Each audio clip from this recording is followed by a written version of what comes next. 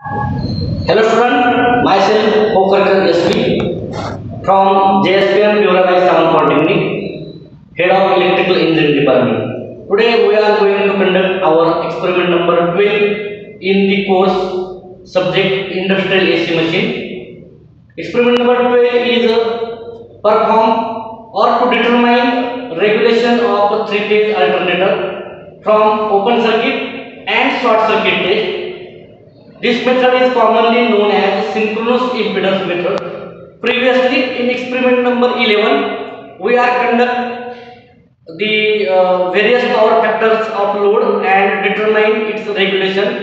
This is the indirect method, means instead of connecting direct load to output of alternator, we are simply by consuming the power, by saving power, we conduct open circuit and short circuit test. The results are very accurate because it is the calculated method. Title is already described. Determination of regulation of three-phase alternator from open circuit and short circuit test. Synchronous impedance method. Means practical significance is a three-phase alternator is commonly used as in the generating station as source for the various industrial and commercial application. So its predetermination of regulation by synchronous impedance method gives higher value of regulation. Relevant program outcomes means student will able to achieve the relevant programs outcomes. PO2 discipline knowledge, PO3 experiment and practice, PSO to test and maintain various electrical equipments. Means student in this practical students are use rectifier, alternator, DC shunt motor as a prime mover and maintain its various parameters. So here is the minimum theoretical background. Synchronous impedance predetermination method of a calculating regulation means already I am discussed about that. This method is a very accurate and power saving method, and results are calculated from the readings taken during the open circuit and short circuit test. Circuit diagram is likely similar to experiment number 11, but instead of connecting load, we connecting for open circuit voltmeter is connected in between alternator output. Here is a input DC supply is given to the prime mover DC shunt motor. 3-point starter is shown here. Here is a field regulator, field winding, armature of the DC shunt motor coupled with the alternator. Alternator has a winding, armature, and this is the alternator armature winding, and it is connected to the delta connected system.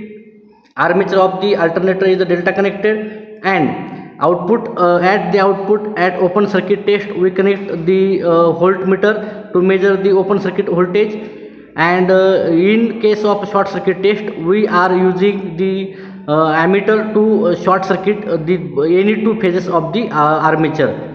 Here the field of the alternator is shown here, and this method is shows for the measurement of a DC resistance for calculation purpose. Means by simply passing the current through the any one of the armature winding and measuring by ohm resistance method voltage and current calculated the DC resistance.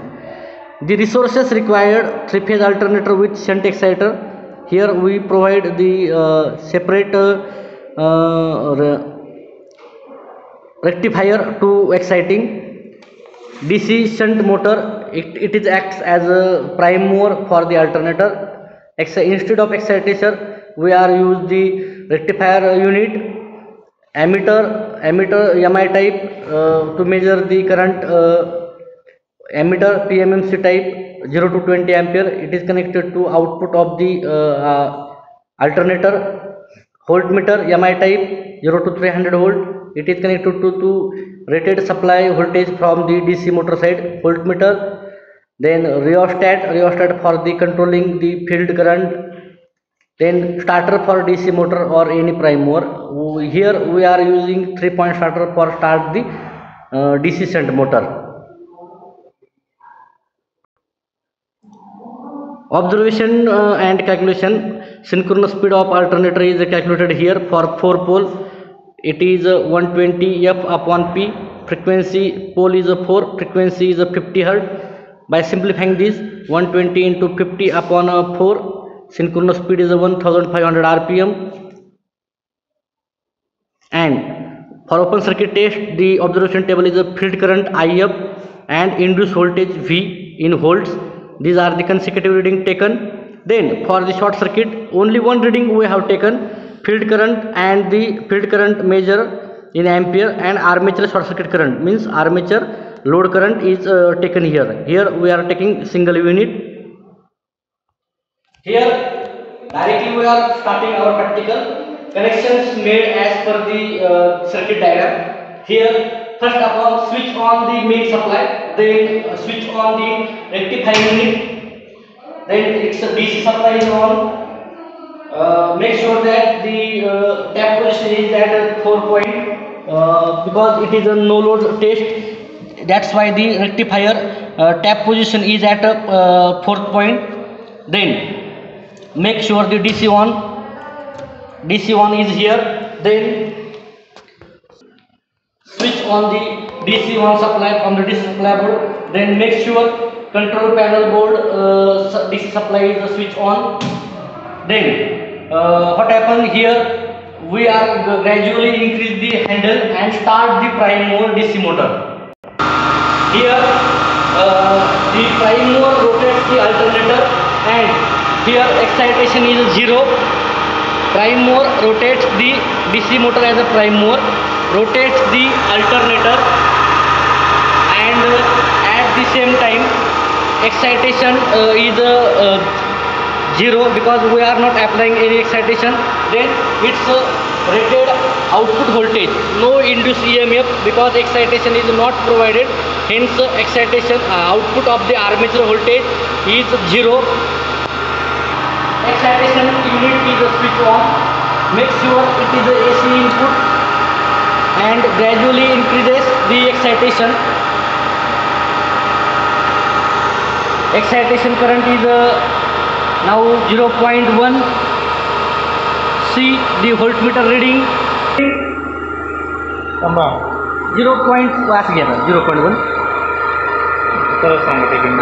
Taking reading 0.1 ampere excitation. Induced voltage is noted down. 0.2 is the excitation current.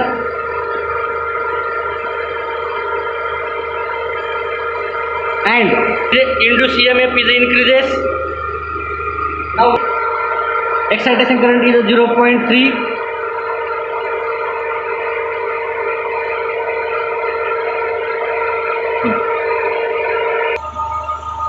The induced EMF at the armature is note down in the lab manual. The excitation current is 0.4 ampere.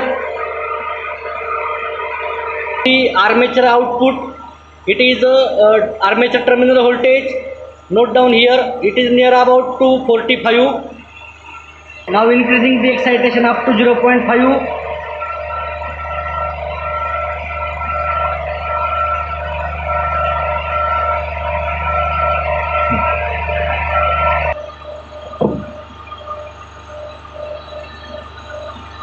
Now note down the armature terminal voltage.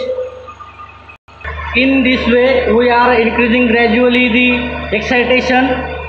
0.6, then 0.7, then 0.8, then 0.9,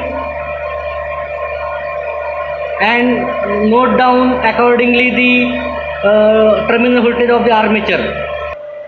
Here alternator terminal voltage is increases. We are using here 0 to 600 instrument. The alternator armature output voltage is increases, and it is likely to shifted to near about 400. Now decrease the excitation uniformly, slowly, and make it 0, then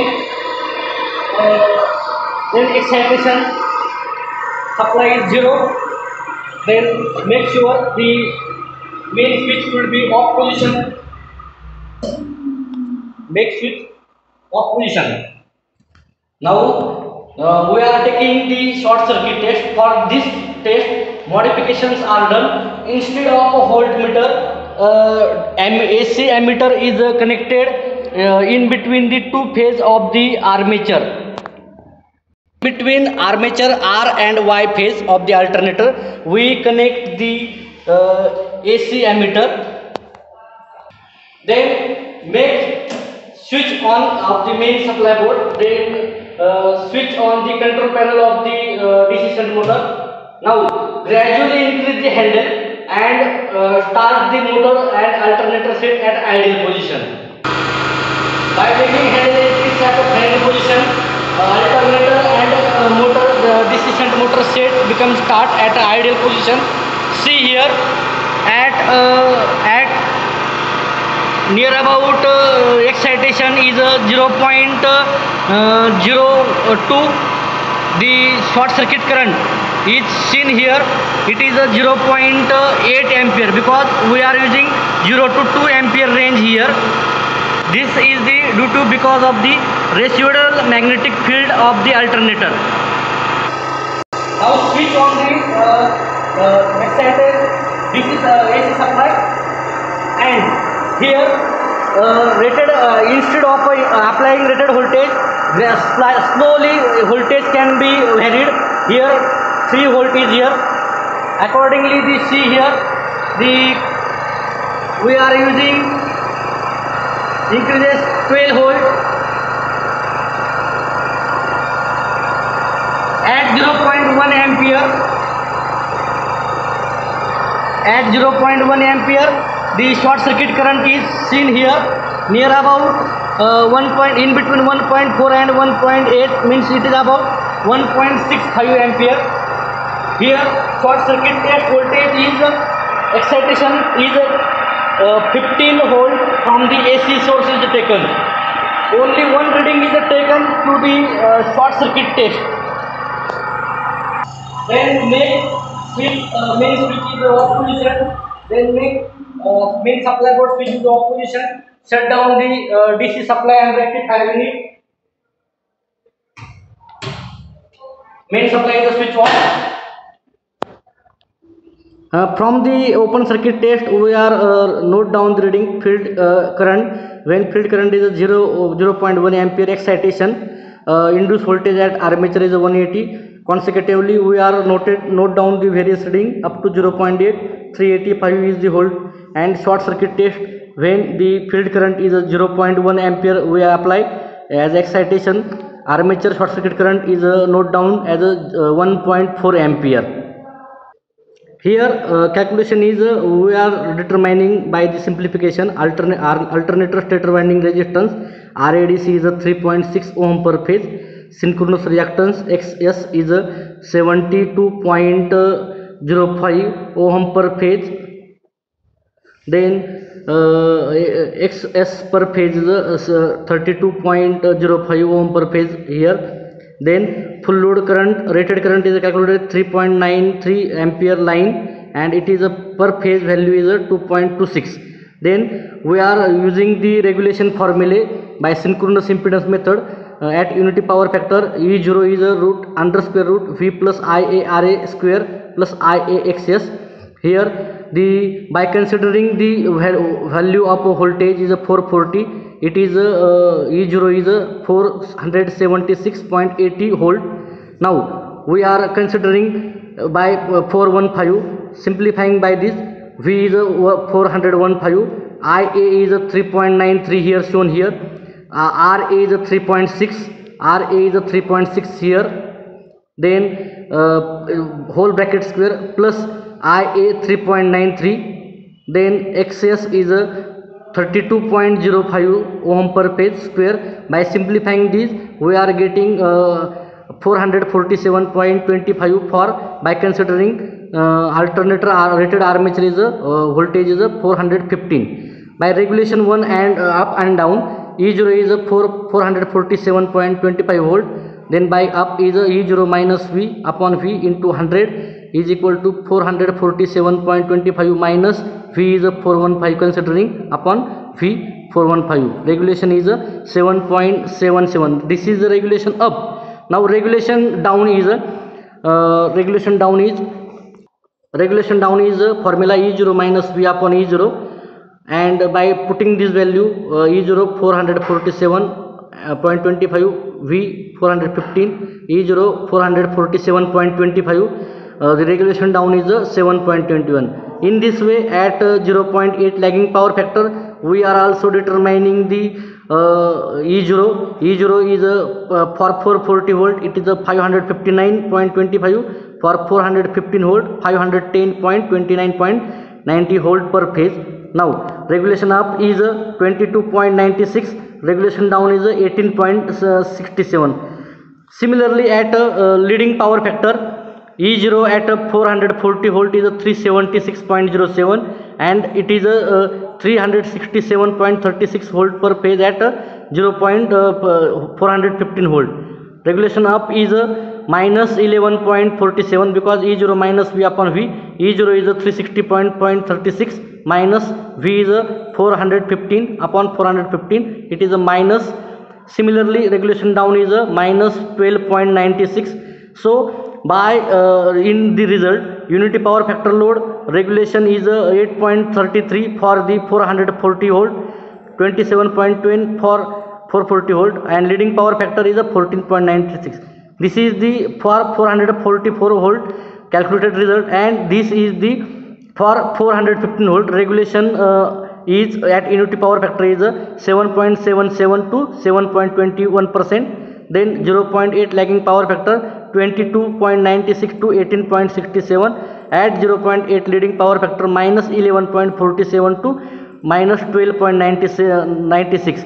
These are the result calculated for two values of the rated terminal voltage. These are the calculated for the 415 volt considering. These are the considering 440 the rated voltage of the alternator armature. In this way, we are performing the and determining the regulation of a three-phase alternator by conducting open circuit and short circuit test. Means it is known as also synchronous impedance method. These methods are very effective because here instead of connection of direct load, we are by using analytical method. Means instead of load, we are using open circuit and short circuit test, and the note down the reading and calculated by analytical method. The results are very accurate. In this practical, regulation up means maximum value of regulation, regulation down means up to which value regulation should be dropped, and this factor is very effective for the choosing the alternator size, alternator output, and alternator application purpose. So in this way, our experiment number 12 is over, and student may note down the reading as per the recorded practical. And thank you very much.